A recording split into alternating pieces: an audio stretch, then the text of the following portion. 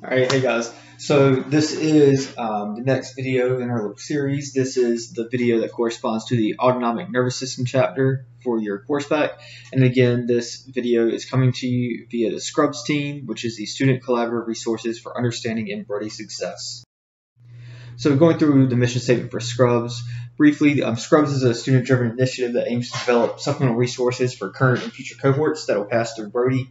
And the idea is that members of Scrubs will participate on a variety of subcommittees that will work to create these resources for students by students. And with this in mind, this will offer the unique perspective from a student that has walked through the same shoes, developing resources that we wish we had when we were in the course. So the hope is this organization will become a staple of the Brody student body, and if this is something that you may be interested in the future, we invite you to join the team after you have completed your course. So with that in mind, a quick disclaimer, as these resources are made by students and faculty, there is a possibility for errors, although we do try to mitigate this by going through multiple stages of vetting. If there is a contradiction in the coursework presented at any point, please go by your course documents. And again, Scrubs is a supplemental resource, so it is not meant to replace the instruction of the Brody faculty. And with that in mind, please use these resources as a supplement, but not as a primary source for course material. Okay, with all of that out of the way, we're going to go ahead and get into the actual material. So we're looking at the autonomic nervous system. Now, the autonomic nervous system is going to be split into two divisions, the parasympathetic nervous system and the sympathetic nervous system. And we'll cover both of those more in depth as we go forward. Now, this slide looks really busy, but I just want to point out some key overviews before we get into the details of the more specifics of the autonomic nervous system. The first thing that I want to point out, up here, these first two nerves are representing parts of the somatic nervous system. So this is your voluntary control. And what you can see here is you have nerves that have origins in the spinal cord, and they go all the way to their target. So there is no synapse until they get to their target organ. In the autonomic nervous system, this is going to be slightly different. In order to go from the central nervous system to your target organ, you are going to have to synapse along the way. So what this means is that there are two nerves in the pathway to get to your target organ in the autonomic nervous system. Okay, so the nerve that you see before the synapse, and here's the synapse here. The nerve before the synapse is called the preganglionic neuron, and the nerve after the synapse is called the postganglionic neuron. The reason they are called pre and postganglionic is the synapse point is going to happen at a ganglion. And remember, a ganglion from the previous video, a ganglion is a group of cell bodies that are located outside of the central nervous system, which in this case is the spinal cord. So a group of cell bodies located outside of the central nervous system is termed a ganglion. So you have a preganglionic neuron and a postganglionic neuron, and the synapse point is going to be at the autonomic ganglion. Now, this image over here on the right, I just wanted to represent some of the targets for your autonomic nervous system. Again, your autonomic nervous system is controlling your involuntary motions and movements. So this is going to be like your heartbeat, your lungs, your breathing, your digestive tract, a lot of the things having to do with erection and some urination and things of that nature. You're also going to have your blood pressure regulation and a lot of the pressure in your eyes from the fluids that are retained behind the eyes is going to be happening by the autonomic nervous system control. That just gives you a brief overview of some of the targets that you'd be thinking about when you're thinking about the autonomic nervous system. Now, last thing I want to point out is remember from the last video that GVE and GVA, general visceral efferent and general visceral afferent. The V here is going to let you know that we're talking about the autonomic nervous system. So one more time, general visceral efferent, E meaning going away from the central nervous system, general visceral afferent, so going towards the central nervous system. Now, getting into some more of the nitty-gritty details, we're going to start with the sympathetic nervous system. And your sympathetic nervous system is commonly thought of as your fight or flight system. So what this is going to do when activated is going to accelerate the heart rate, raise your blood pressure, and it's going to pool blood in your vital organs. So think to yourself, what would I want to have happen if I was running from a bear? If pretty much everything that's going to happen is going to be due to the sympathetic nervous system activation. Now, in the sympathetic nervous system, again, we already mentioned for the autonomic nervous system that you have two neurons that have to transmit until you reach your target organ. In the sympathetic nervous system, the preganglionic fibers are short. So one more time, the preganglionic fibers in the sympathetic nervous system are short. The postganglionic fibers are going to be long. Okay, so preganglionic are short, postganglionic are long. This is specifically for the sympathetic nervous system. Okay, there is an exception to this, which is the splanchnic nerves, which we'll discuss a little bit later in this video. Now, in terms of the neurotransmitter that is used for each one of these fibers, the preganglionic fibers are going to use acetylcholine. Preganglionic fibers in the sympathetic nervous system use acetylcholine. Postganglionic fibers are going to use norepinephrine. Preganglionic is acetylcholine, postganglionic is norepinephrine. The only exception to this is that the postganglionic fibers to the sweat glands and the erector pili, this is what gives you your goosebumps, are going to be using acetylcholine. So outside of this one exception, preganglionic fibers are going to use acetylcholine, postganglionic fibers are going to use norepinephrine specifically for the sympathetic nervous system. All right, so continuing on with our sympathetic nervous system, where are the cell bodies located for your preganglionic neurons? And that is going to be in the regions of T1 through L2 in the intermediolateral cell column. So let's look at our spinal cord cross-section here. Your intermediolateral cell column is kind of over here in between the anterior horn and posterior horn. So right in this region, that's your intermediolateral cell column. And you are going to have the cell bodies for your sympathetic nervous system located at the regions of T1 through L2. Only at these regions. You do not have sympathetic cell bodies located anywhere else other than T1 through L2. So this means that no sympathetic GVE fibers are exiting the spinal cord outside of these levels. Okay, so the only time that you will have sympathetic GVE fibers exiting the spinal cord is going to be at the levels of T1 through L2. Now, a brief pathway before we go into it in a little bit more depth. The pathway for the GVE fibers is going to be arising in the intermediolateral cell column. You are going to leave the spinal cord through the ventral root. Okay, so through the ventral root, you are joining the posterior root to form a spinal nerve. Once you form the spinal nerve, you will continue through the anterior ramus, and then you are going to go through the white rami-communicans to hit the sympathetic trunk. So we'll talk about sympathetic trunk on a future slide, but again, the quick overview of the pathway for your preganglionic fibers is going to be intermediolateral cell column, going through the ventral root, joins with the posterior root to form a spinal nerve, goes from the spinal nerve to the sympathetic trunk via the white rami-communicans. And it's called the white rami-communicans because this preganglionic fiber is going to be myelinated, and that myelin looks white. So white rami-communicans helping me to know that this is a myelinated nerve fiber. Now, I mentioned the sympathetic trunk very briefly, but here we're going to dive into it a little bit more. The sympathetic trunk exists on either side of your spinal cord, so either side of your spine. Okay, and it looks kind of like little beads that are tied together with a string. Now, the sympathetic trunk runs all the way from C1 up at the top of your neck down to the pelvis. But we mentioned that we only had sympathetic fibers leaving the spinal cord from T1 through L2. So we're only going to get input into the sympathetic trunk from those levels. So, one more time, the input to the sympathetic trunk only comes from T1 through L2 via the white rami-communicans. But we do have the sympathetic trunk extending from the C1 region near the neck to the pelvis. That is going to allow sympathetics to be distributed throughout the body, even though they're only arising from T1 through L2. Now, we have, again, white rami-communicans is what allows fibers to go from your spinal cord into the sympathetic trunk. So following the mouse here, from the ventral root, spinal cord, white rami-communicans to sympathetic trunk. As these are only coming from T1 to L2, you will not have white rami-communicans at the cervical or pelvic levels, just the gray rami, which we are going to go over in just a moment.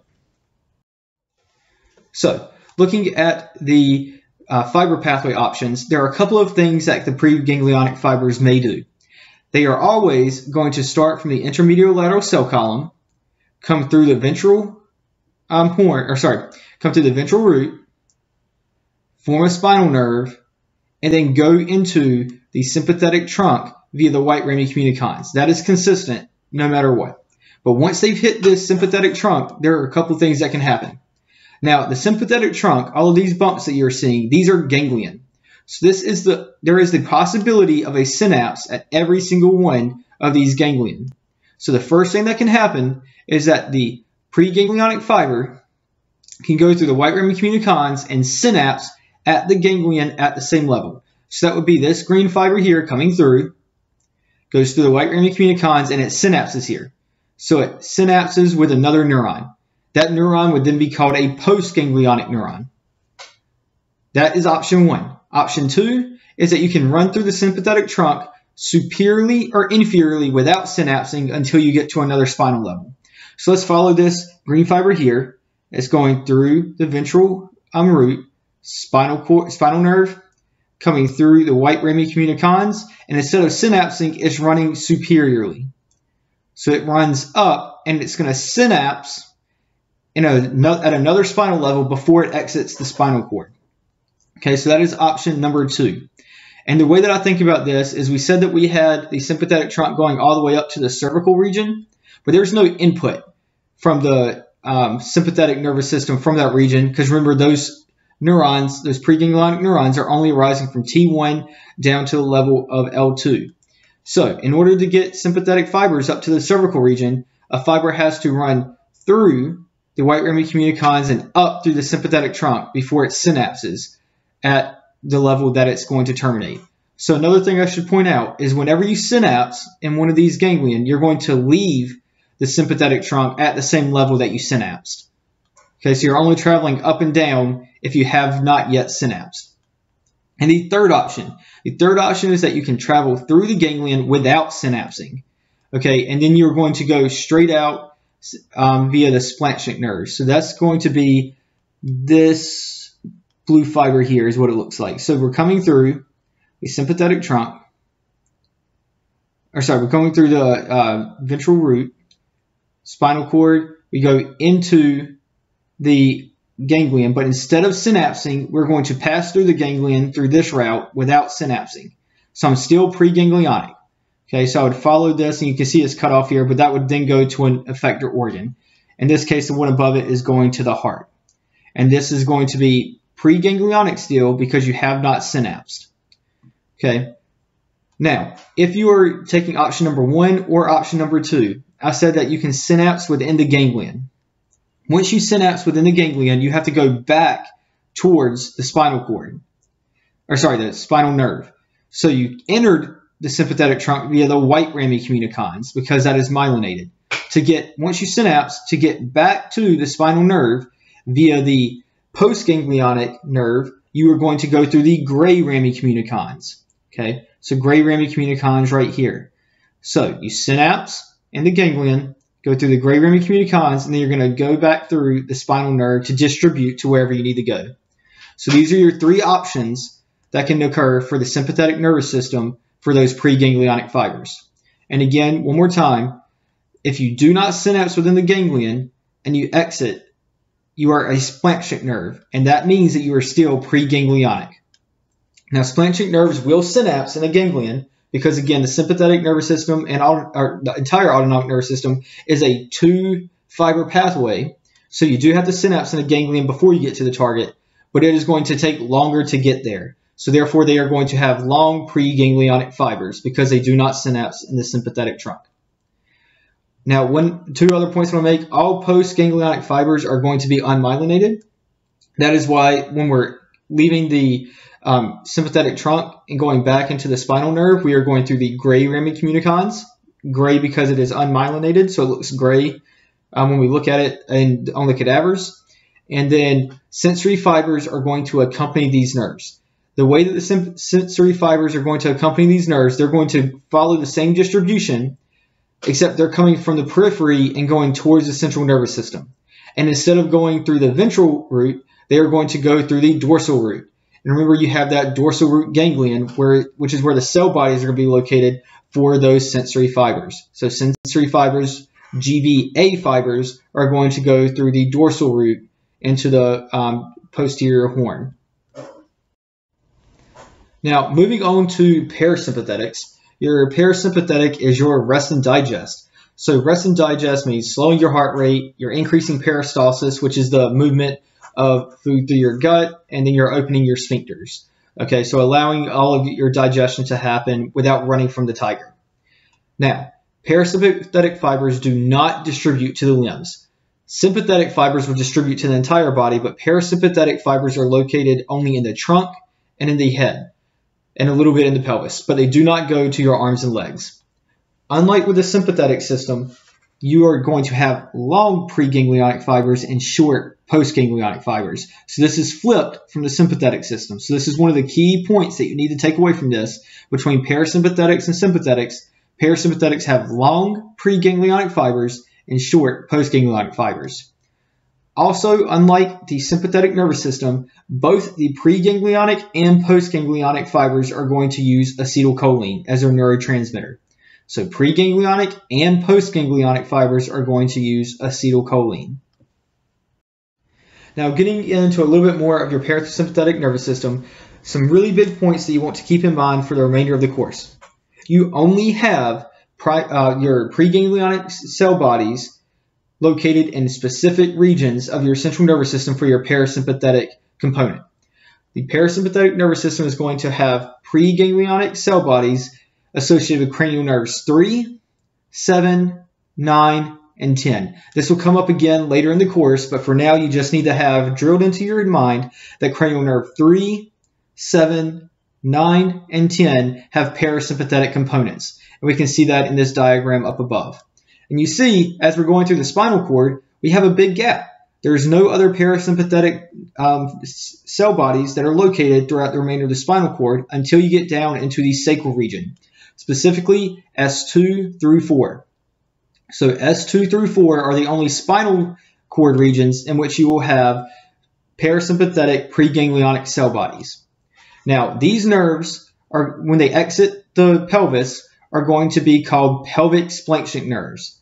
These are not the same thing as the splanchnic nerves of the sympathetic nervous system. Okay, the sympathetic nervous system terms the splanchnic nerves based off the region that they come out of. So if it was at the level of L2, it would be a lumbar splanchnic nerve. If it was at the level of T2, it would be a thoracic splanchnic nerve. If it was down in the sacral region, it would be a sacral splanchnic nerve. But specifically, pelvic splanchnic nerves are referring to the parasympathetic components, and they are not associated with a white or gray ramicommunicans because they do not go through the sympathetic trunk. That is because these are parasympathetic fibers and not sympathetic fibers. Just like in the sympathetic system, you are going to have sensory GVA fibers accompanying these nerves, and their pathway is just going to be the reverse of the GVE fibers. So GVE, you're originating from the spinal cord or the cranial nerves, you go towards your target organ. And one of the things this diagram does well is it represents those long preganglionic fibers with really short postganglionic fibers. A lot of times these postganglionic fibers, the synapse, is actually going to be pretty close to the organ, maybe even in the walls. So keep that in mind. The difference between sympathetic and parasympathetic nervous systems is the difference in fiber length. Right, that's one of the main differences. So in the parasympathetic system, you have a very long preganglionic fiber, very short postganglionic fiber. Now, getting into the clinical correlation for this specific chapter, there is only really one that you need to know, and that is Raynaud's phenomenon.